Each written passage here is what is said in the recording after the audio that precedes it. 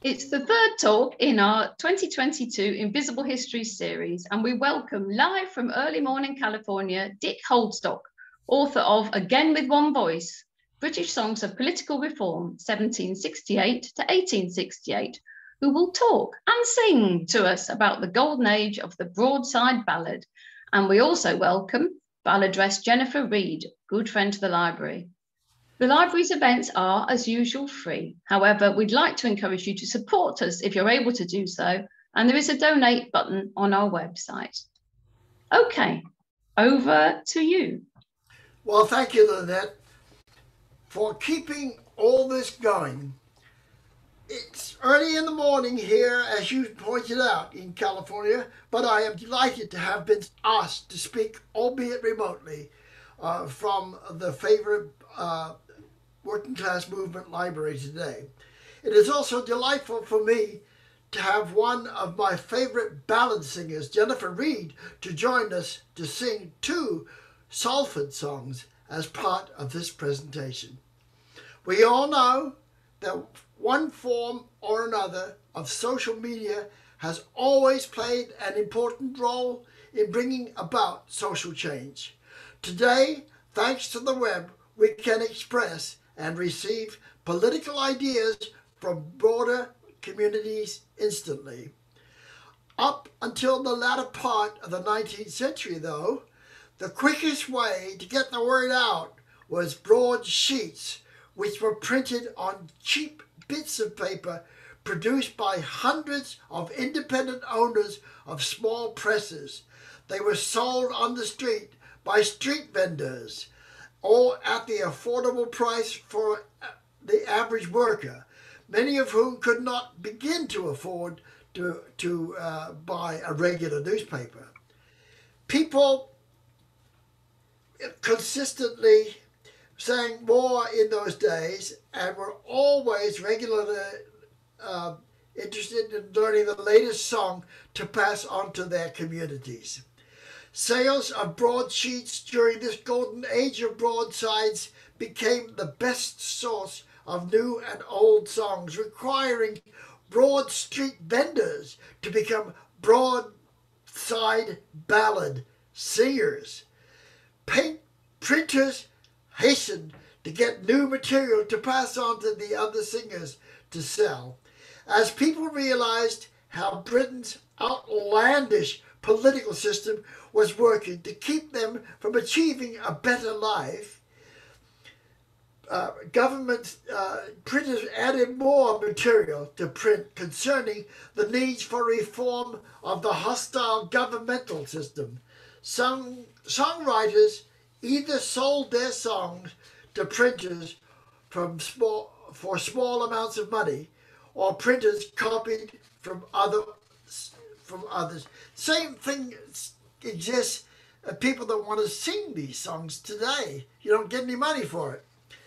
These broadside ballads shed light on what working people really thought and said in those days.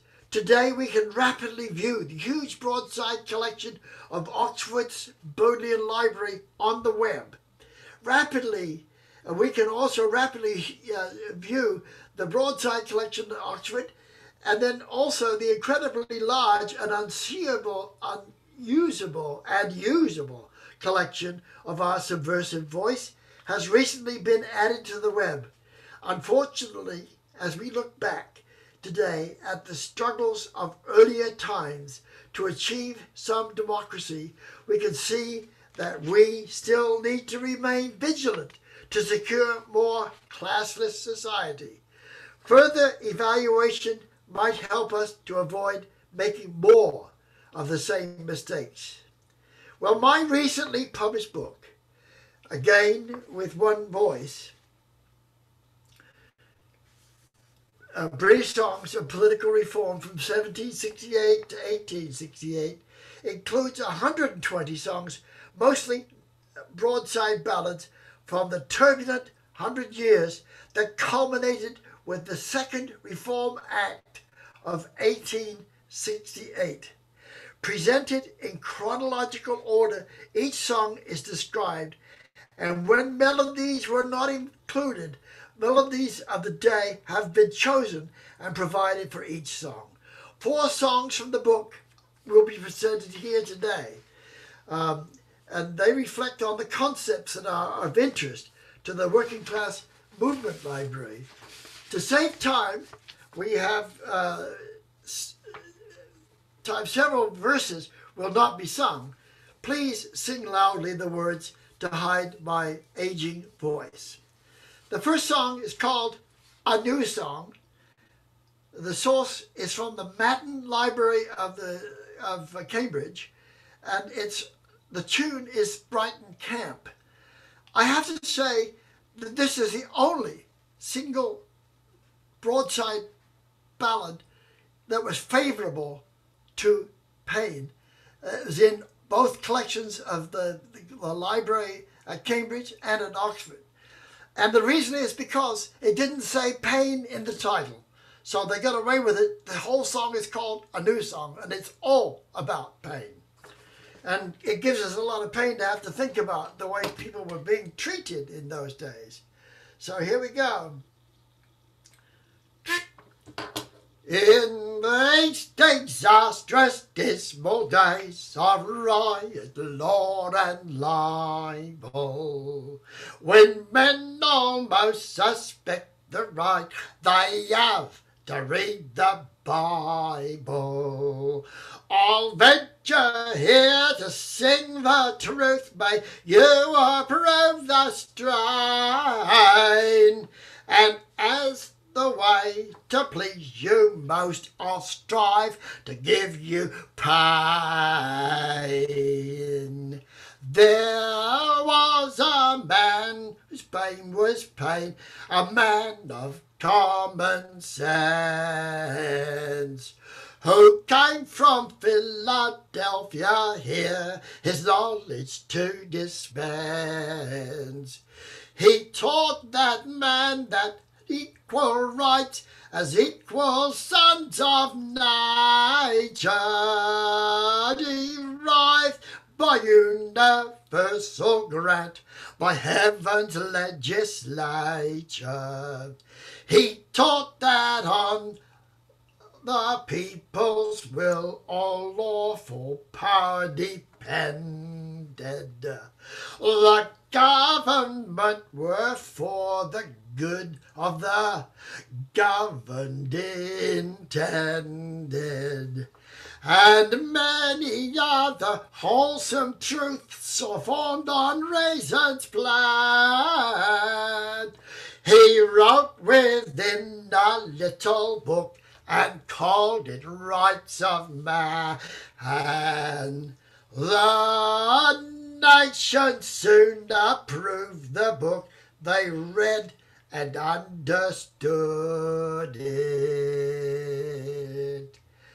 A certain rose whom I name not, with jealous aspects viewed it, had many a courtly sycophant its page with terror traces, for each man should have his right, the roads should lose their places.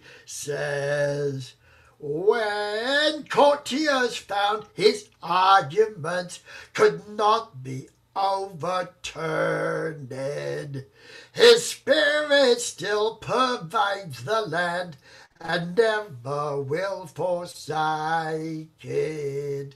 We'll drink a bumper on the tomb, a tribute of affection, and wish the sleeping rights of man a steady resurrection.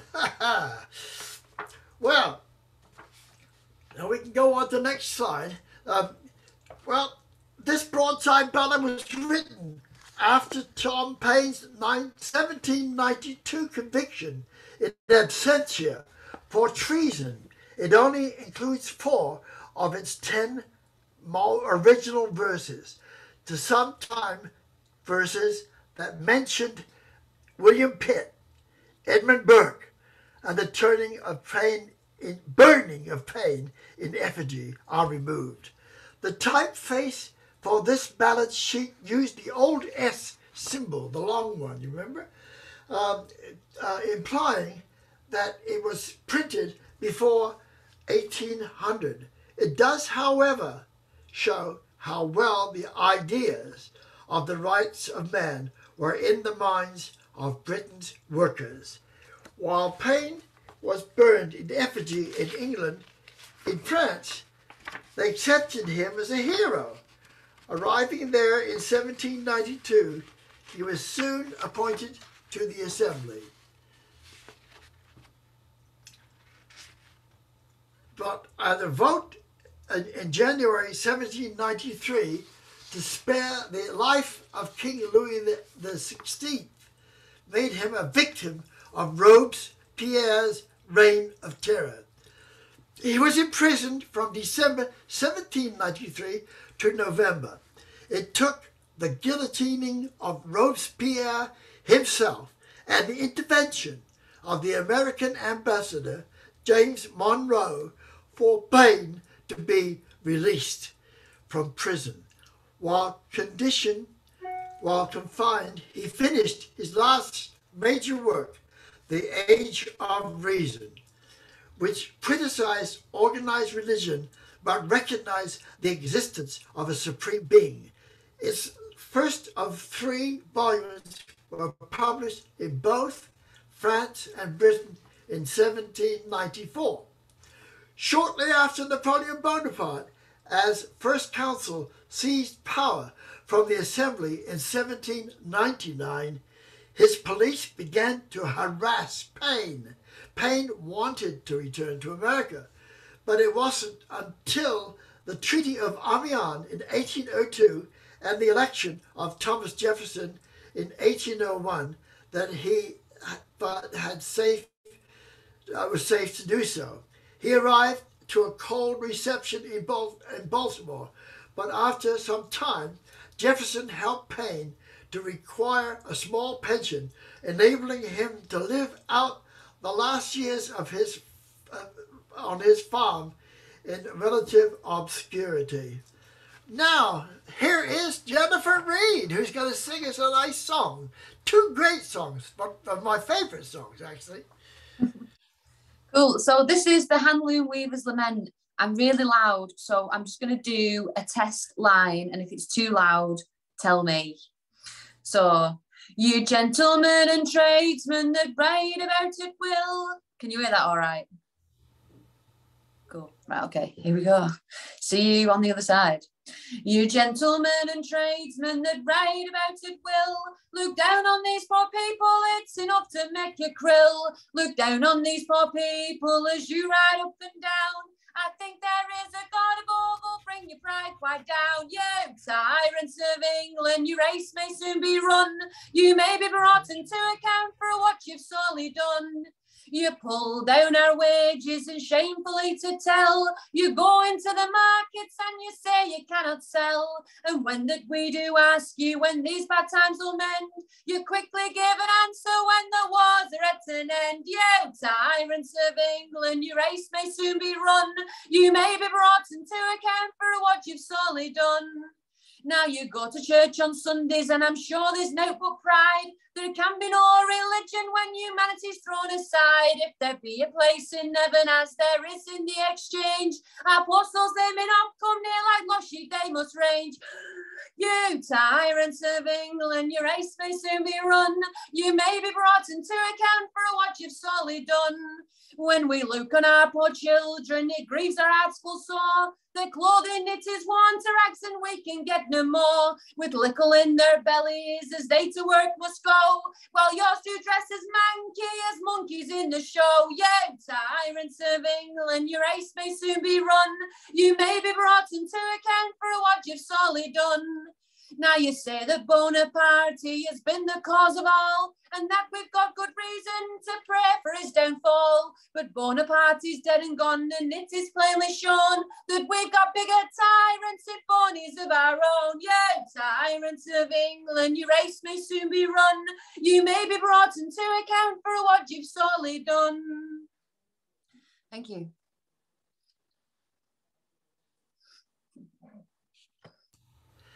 Well, I'm sure glad you sang that song, Jennifer. You sound like you belong in that area, right there. I can't do that no matter how hard I try, being originally from Kent, but living in California for about 60 years doesn't help. Roy Palmer wrote that this song was written around 1805, about the time of Joan of Grenfell. Since all the available variations include reference to the death of Bonaparte in the next to last verse, it was probably written in the disturbing 1820s. It tells a convincing tale of working class resentment of the gap between the rich and the poor, coupled with the severe economic recession in 1828. These resentments blossomed into full-scale demonstrations and emerging union activity. This song tells of the need for parliamentary reform as well, and it reflects on the loss of the people of... Well, that's interesting.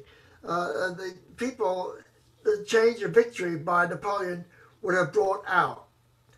10 years after Peterloo, the enfranchised workers of Manchester were still burdened by low wages, long hours, dreadful working conditions, and continuing price inflation.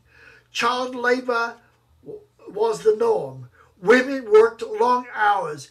Industrialists were making great fortunes, while the workers starved. These hard times fueled the organization of new radical bodies to agitate for political and economic reform. The National Union of the Working Classes held meetings to discuss the ideals of Tom Paine and Robert Owen. These beginnings eventually merged into the Birmingham Political Union. So Jennifer's going to sing another song now, and it's number 96 in my book, and it's called New Songs on the Great Demonstration which is to be held on Kersal Moor, right next to where the library is, September 24th, 1838. So and it mentions Middleton, which is where I'm from. And you're from Middleton, good for you. Yeah. Okay, so let's have a do at this one. You reformers of England and Ireland, attend to this song I have made, which has lately been penned, concerning a meeting which now has took place, our rights for to gain and to better our case. The time it is come, boys, the workers begun to be free, or forever be slaves. You Lancashire lads, this day is the time. Reformers will now both their hands and hearts join. For freedom and liberty now is the cry, to no longer be slaves, but like free men to die. So let us be steady, determined and ready when we meet on Kersal Moor. Classic ballad in that it has way too many words and really choice rhymes. From Macclesfield, Stockport and Oldham they've come, Ashton, Rochdale and Middleton, with music and drums, Bury, Bolton and Lee, 'tis a grand show. Reformers all marching thousands in a row, with banners so free and loud shouts of huzzah they join on Kersal Moor. There's Field and Brave, Atwood and Ostler so free, Fletcher, Stevens, O'Connor, who all do agree. Reform, reform, it is needful, reform we will have, For freedom's the cry of the honest and brave. Be loyal and true, boys, think on Peterloo. Remember this and more. So up and be doing, in one union join, that the bright star of freedom may then brightly shine. Liberty shout resound from shore to shore, that Britons are free and our slaves no more. As our for reform we shall weather the storm at this meeting upon Kersal Moor. Quickly muting. Yeah. Well, you fit all those words in there a hell of a lot better than I did when I was working on it before you came on the scene. Thank you so much, Jennifer. I'm so pleased that you did both of those. We weren't sure at first, but it worked out eventually to do the right thing.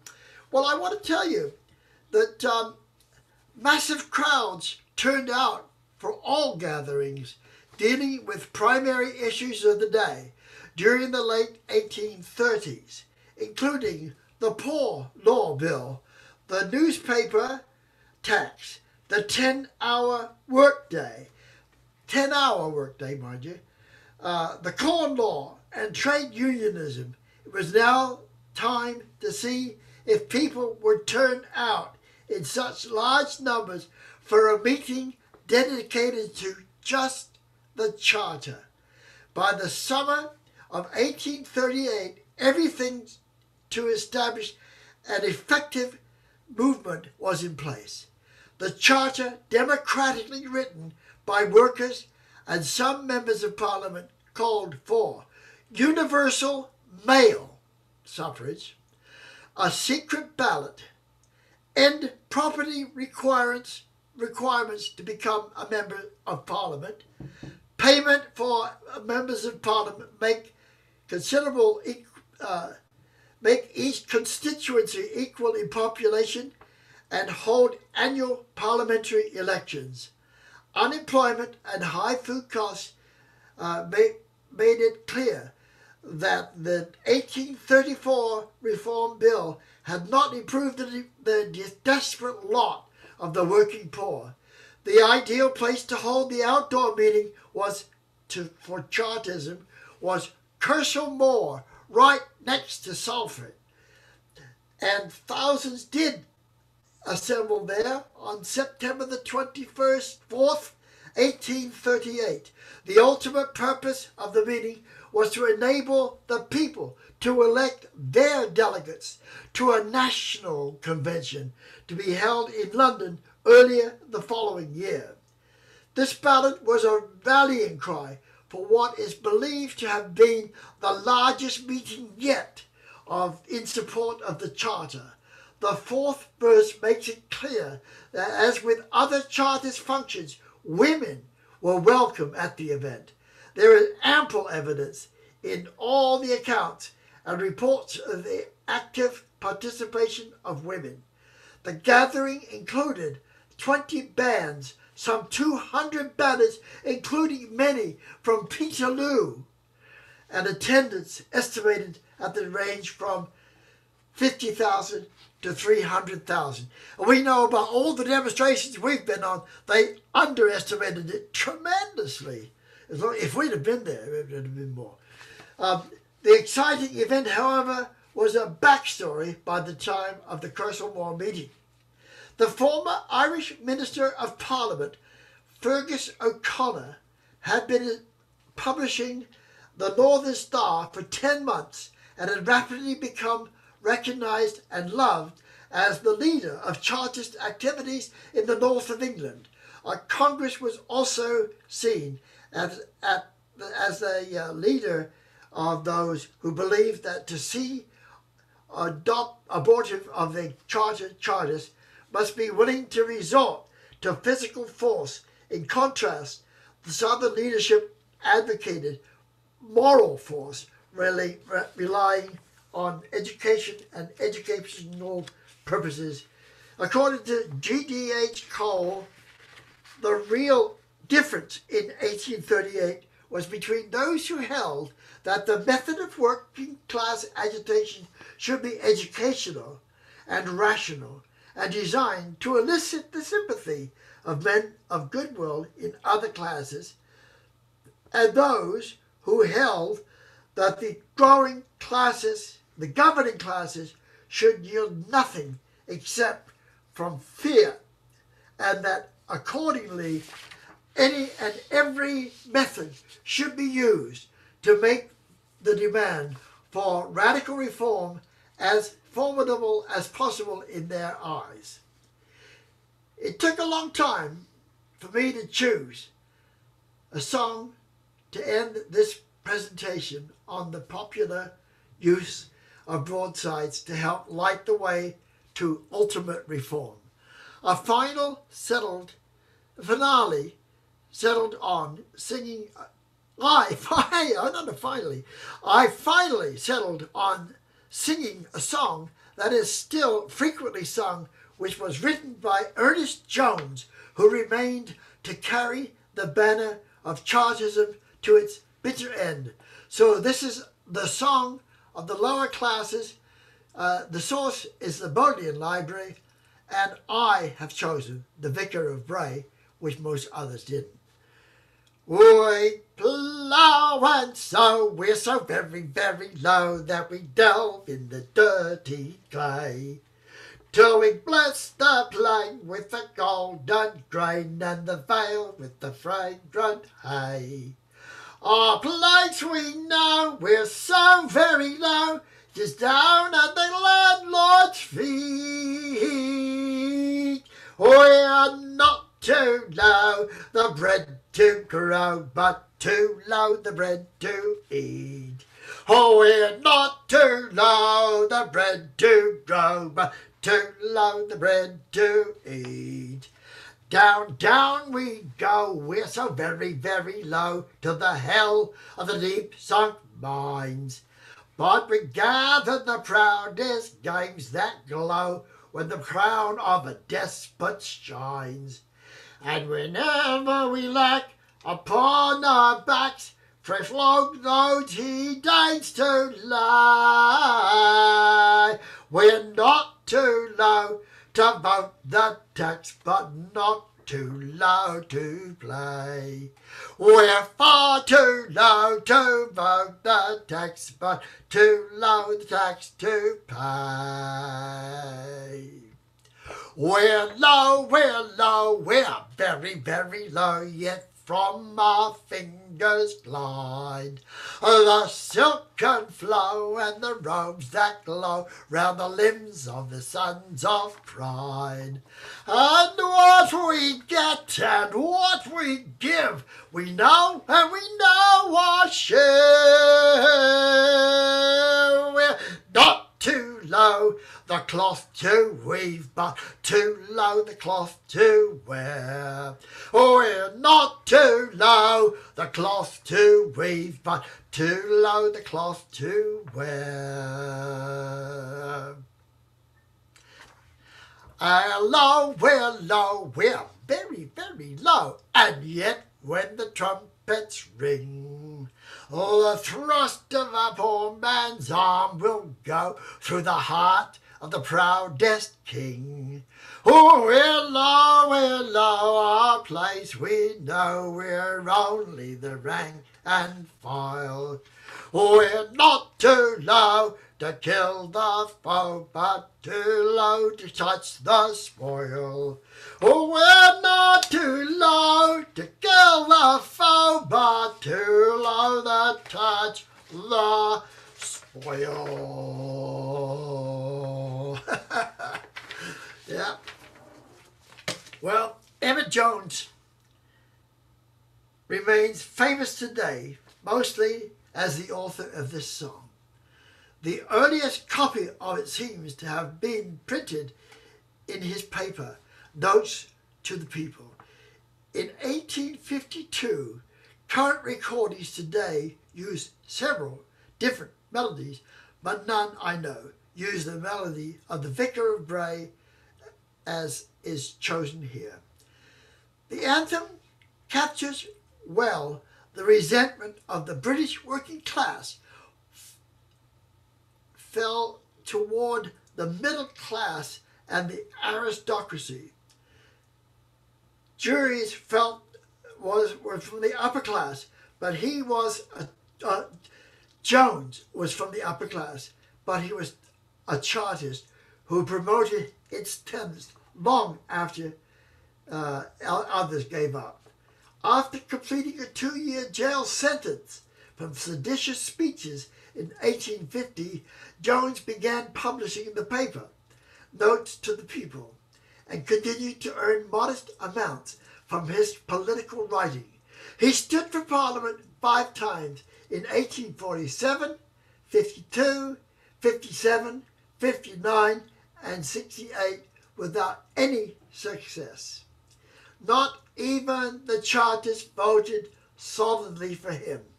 The faction fights within Chartism had destroyed its influence and bred deep personal animosities. Jones and others kept the concept of the Charter limping along and eventually combined resources with the Reform League to help achieve passage of the 1867 Reform Bill. I hope you will keep on singing songs that bring us closer to our ancestors who struggled to open our lives by democracy. My book only tells about 100 years of that struggle that ends in passage of the second Reform Bill.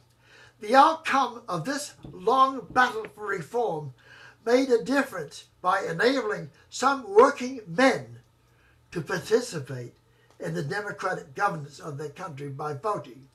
The new electorate was twice as large as before, but still included only 20% of Britain's males, 20% of the males, no females, over the age of 21. The composition of the Commons in 1869 was 51.1% aristocracy or landed gentry, 24.4% businessmen, 13.2% lawyers, and 5.2% miscellaneous, like you and me. It's also essential that we keep singing these songs because we have yet to resolve many of the issues that still keep us from enjoying the fruits of the struggles of our ancestors. So, keep on singing, eh? Well, we're going to have questions and answers, I think. Thank you. Thank you very much. Thank you so much to Dick and to Jennifer for entertaining as well as educating us song and history. Fantastic. We've had lots of messages of appreciation in the chat, which I can pass on to you both. Has anybody got anything that they would like to comment on or ask a question about? I'll get on to... Yeah, I hope Jennifer will be available to answer questions too. Yes. Hello. Yes, she's there. Oh, yes. So yeah. I will just. So thanks very much for bearing with us. While I think I had 2 versions of PowerPoint running, which was why various things went wrong. And I'm sorry you didn't get the full screen at the beginning, but I hope you were able still to sing along, even when it was a slightly smaller image. Thanks very much for bearing with it. I got there in the end. Now somebody has raised their hand. Yes. Yeah. Would you like to? Sid Phelps, would you like to ask a question? Oh. Yeah, thanks. That was great. Thanks, Dick and Jennifer. Yeah. Brilliant stuff. I'm involved with politics, so I won't say which party, but music is a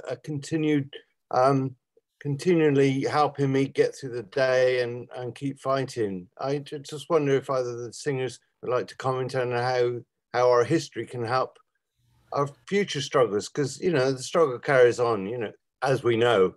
Any comments on how it might be relevant today? Thanks. Good question. Well, I think it's very relevant, and it's been relevant most of my life. In 1964, we all had to go down the South and march with Martin Luther King, and we learnt a whole bunch of new songs down there, and I've been singing them every year on Martin Luther King's birthday here in my hometown, where the whole town turns out to sing those songs. And so I recommend that we do that because it makes things work. Anything to add, You must Jennifer? have something. Yeah, so I think these songs are incredibly relevant anyway. They're fun to hear. If you have a bit of personality as well, you can make them fly. But I've done a lot of work in Bangladesh, so you can basically trace what happened here, what happened in Bangladesh, and the songs are pretty much exactly the same, describing the same processes, the same issues that are related to industry. So, of course, they're still relevant because we're still living in this world that operates by these structures. Of course, they're still relevant. And you can get 9-year-olds to sing them and enjoy them. And as a member of a choir myself, I have to say that the therapeutic value of singing and the communal nature of it is sort of, could turn anyone into an activist, I reckon. Barry, yeah. Yeah, I just want to say thank you to both singers here and to you, Lynette, for organizing this and putting this on. It's lovely to wake up to in the early mornings here in Vancouver. But I especially want to say that Dick's book is a true gem. It's a labor of love, beautifully put together. And it's a testament and a tribute to the power of music to affect change. And that will always be true. So thank you so much, Dick, for putting this together. Thank you, Barry. Yeah, and thank you for sending a copy to the library, Dick. And we have it. We have a copy if you want to come and peruse it. Of course, you can buy your own copy from Dick's website. Well, that's great. I wanted to mention that Barry also has a great book of songs out that he's traveled all over the world making, and I keep on enjoying it, Barry. It's really great. Well, yeah, and I'm glad that that somehow or other we got that book together, because it took 30 years from the time that I started collecting all these songs. And the reason I started collecting them was because I couldn't understand why it was that so many British people sang and enjoyed singing and talking about Napoleon Bonaparte. And so I was looking for pro-Napoleon songs at the library at the English Song and Dance Society, and I was very surprised when I found a whole bunch of other political stuff right next to it, because I didn't know there was political stuff that I could even understand or even bother to read in all those old broadside ballads. So that started the whole thing, and I'm just delighted that we were able to put most of the songs as broadside ballads into the book. Do we have any more comments? Any more singers? Anybody want to tell us about singing you've been involved with? John, do you want to unmute yourself? John Baxter? Yeah. Hi, I wanted to say thank you to Dick and apologise. I've been writing about what you might call the 3 acres and a cow election of 1885, which was the first election when the majority of men could vote, and there was a big kerfuffle about 3 acres and a cow, and more songs than you would want to shake a stick at, mostly called 3 acres and a cow. I know at least 20 different songs all called that, because that's land reform was what the election was about. But so I just wanted to say, in a way, song became more important after the broadsides disappeared, because newspapers were used to publicise songs, music halls were used to publicise songs. People were singing songs in elections, around elections and around political reform, but more about less about getting the vote at that time, and more about what they wanted from the elections. But I did want to say thank you to Dick for his book. It's I agree, it's a wonderfully put together book, and I can see why it took 30 years. But well done. John, just tell us why 3 acres and a cow. What's the crucial bit about that? There were radical liberals. It was before the Labour Party or working people had their own party, and there were radical liberals based around Joseph Chamberlain, at that time. He was a bit of a radical, and he believed in that every working man should have the right to land and livestock at 3 acres and a cow. And you know, there were other reforms they wanted. They wanted to disestablish the Church of England. They wanted to give free education to working people. But the thing the Tories focused on was 3 acres and a cow. And there was violence, there was riot, there was songs. It's a hugely, but I think that throughout the 19th century, elections were violent and full of people protesting and writing songs and singing, just like they do today on demonstrations. It's just we don't get to hear about it very easily. Sorry, I'm going on.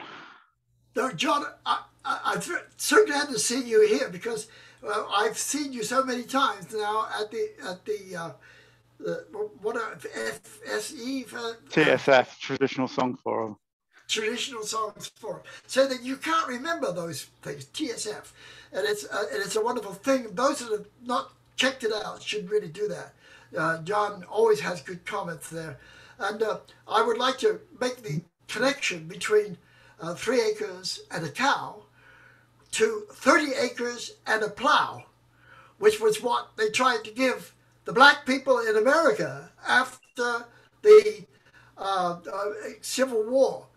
And a lot of California was divided up with 30 acres and a plow. And there's a valley just right beyond where I live that was all settled by black people, and they did very well right out there. So I think Lincoln was ahead of our friends in England that went for 3 acres and a plow. But we got a bit more room here than we have left in England, you know. We're also hearing on the chat about 40 acres and a mule. It's it's all manner of things. It all scans with the same scansion, obviously. Yeah, all yes, yeah, so all good. Yes, Stuart, you've got. So sorry. Go on, Dick. No. Okay. I agree with you. Right, Stuart, go ahead. Sorry, I'm muted now. I'm sorry. Right. Thanks again. Thanks, Dick and Jennifer, for wonderful songs. In fact, some of those songs I know from my some collecting things, Lancashire folk song albums from in the 70s, like Deep Lancashire and Out of Edge, with all the great that sort of movement in folk music at the time. And as somebody who hadn't sung until 6 years ago, when I've tried to sing some of these songs, until I now live up in North Shields. Well, I think it's maybe interesting. There's, you know, all the different areas of their different traditions, and up here, there's if anybody's heard of David Harker, who's done some really deep research into people like Ned Corbin, who I had never heard of until recently, and obviously Joe Wilson, who did all the balladeering.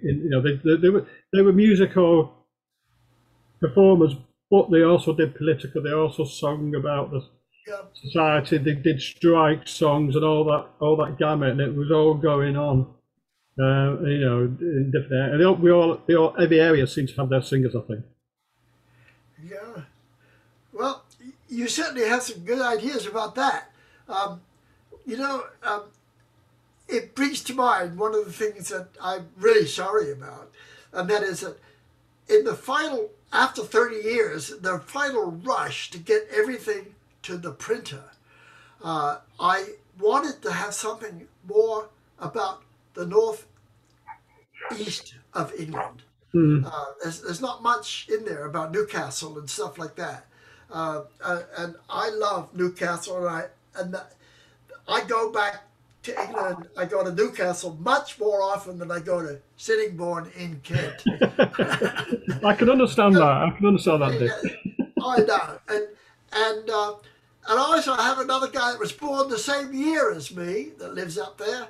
And he remained here as a member of the San Francisco folk club that I ran, called the Castle Folk Club. His name was Louis Killen, and it's now Louisa. Oh, yeah. Louis, for several years, was part of the floor singers at our club. And so I have a tremendous joy about that.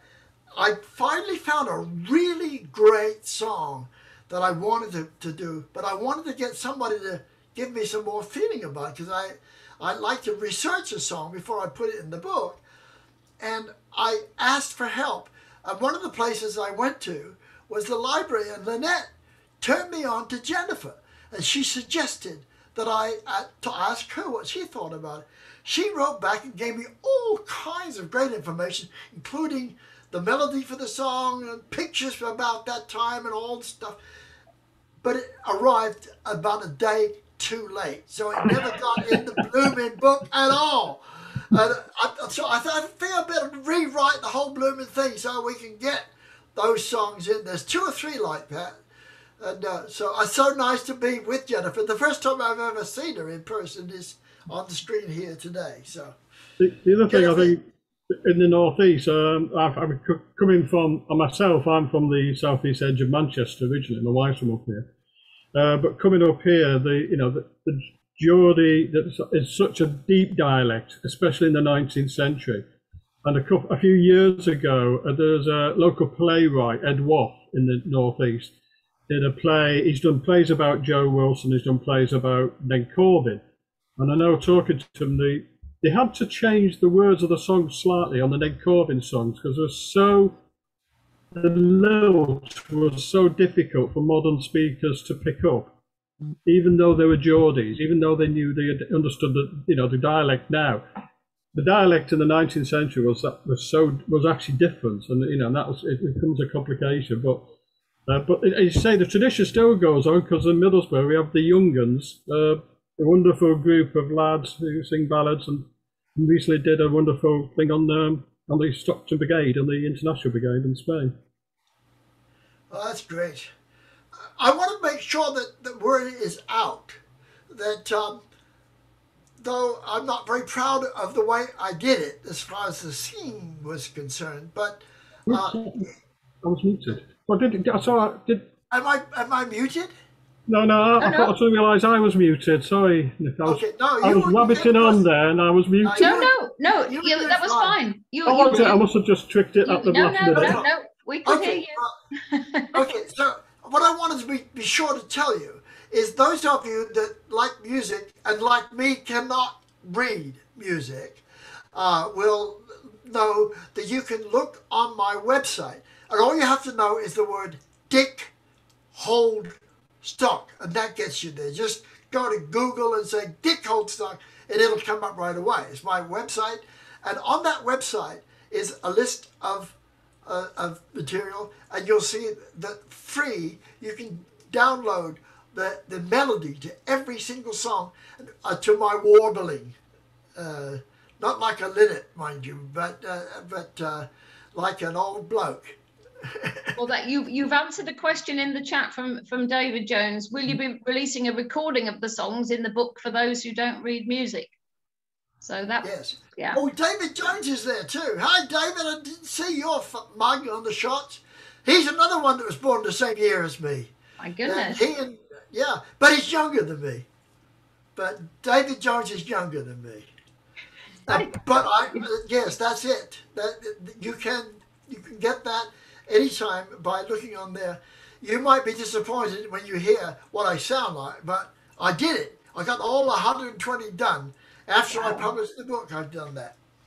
I'm sorry, could I ask a question? The Zoom chat does not work with the Braille unit on my computer. And okay, no, sure, go ahead. She's wonderful. Hi, Margaret. I should have joined on my phone. I would, because then I could have used the chat. But we don't. We like you. Actually, I guess. Well, one question? You mentioned the connection between the Northern Star and the Chartists, which intrigued me. And I'm wondering. I mean, the Chartists would have been a little bit after O'Connell, but were there connections between the Chartists and the O'Connellite movement?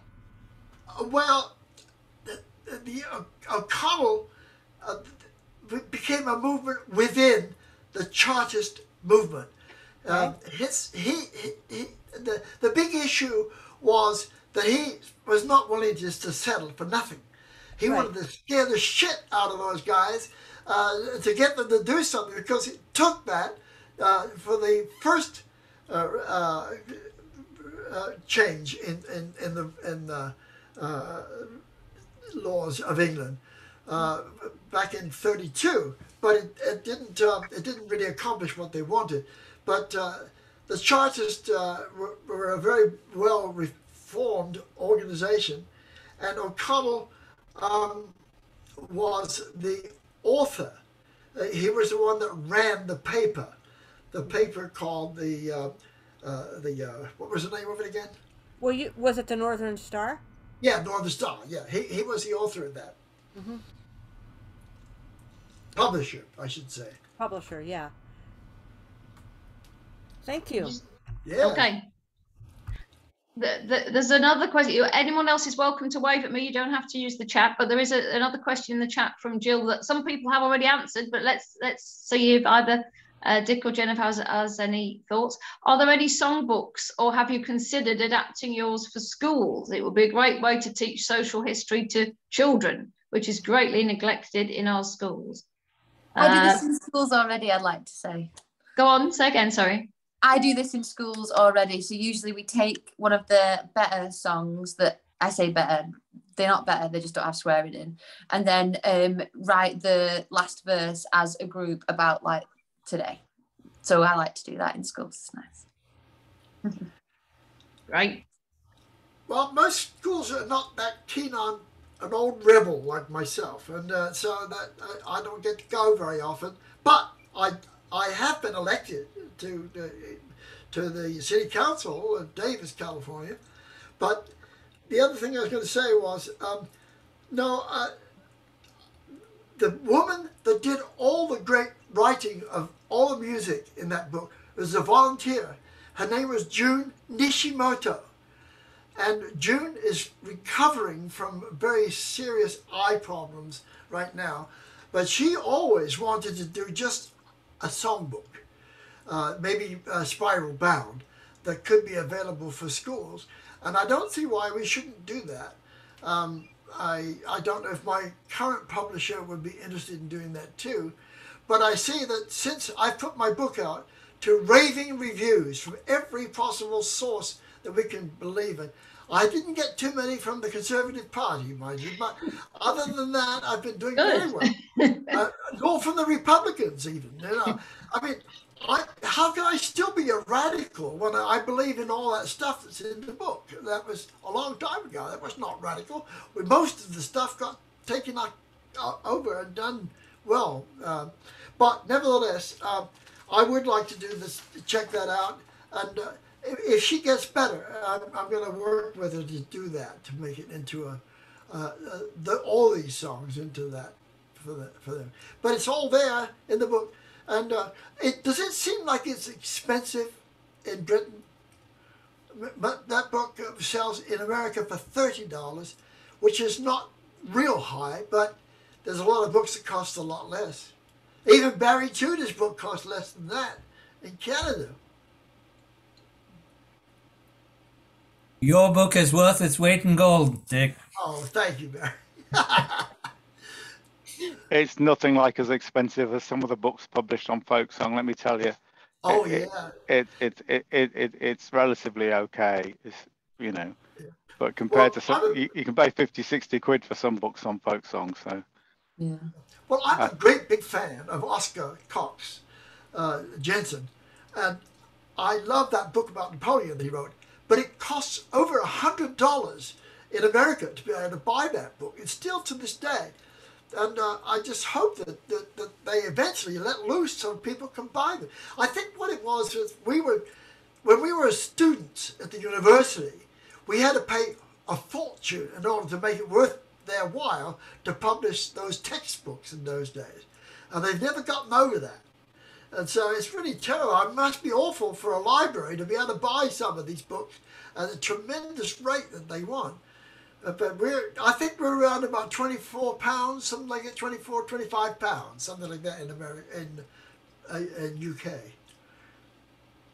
I've got Roger here who wants to ask a question, make a comment. Go ahead, Roger. Yeah, Dick, it's good to see you this early in the morning.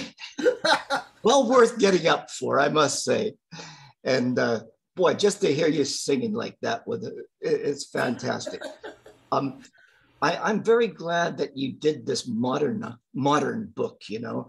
I never could find these sorts of songs in the 14th century where I was working. But here's one question I've got.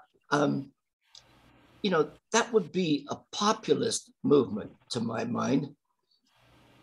But what's happened to populist movements?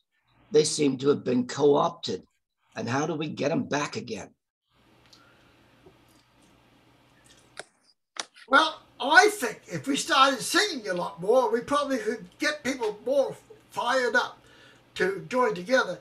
Unfortunately, they're doing a jolly good job of that on the far right in this country. It's absolutely disgusting what's going on. Well,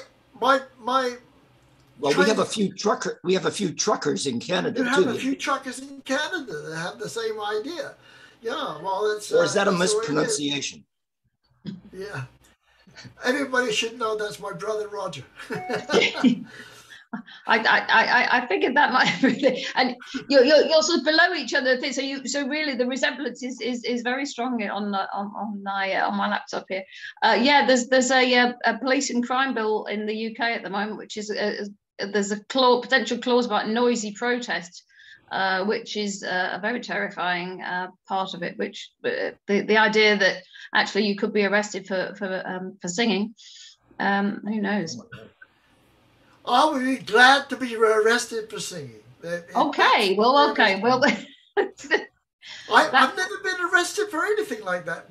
My former wife, we were sitting on the tracks to stop the trains from taking bombs to the coast to send to Vietnam during the Vietnam War, and we stopped the trains for 2 days. But she got arrested, and I had to go home take care of the kids.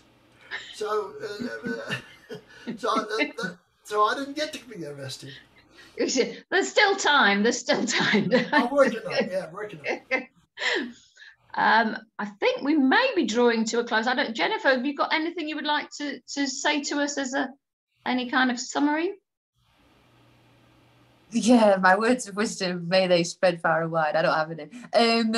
I was going to say to Stuart about Newcastle stuff. Have you heard of Tommy Armstrong, the Pitman's poet? Yeah. And Ed Pickford is an absolute classic. Yeah.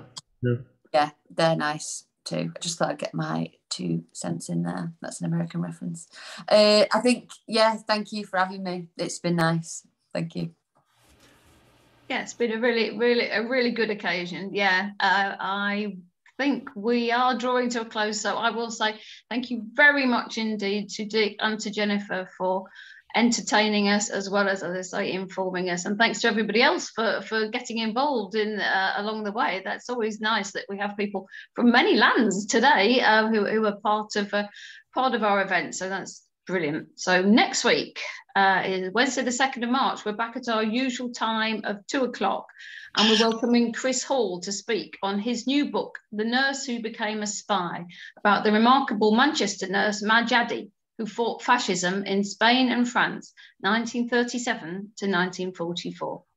Today's talk has been recorded and will be uploaded to our YouTube channel shortly, and we'll be putting the link on the event webpage.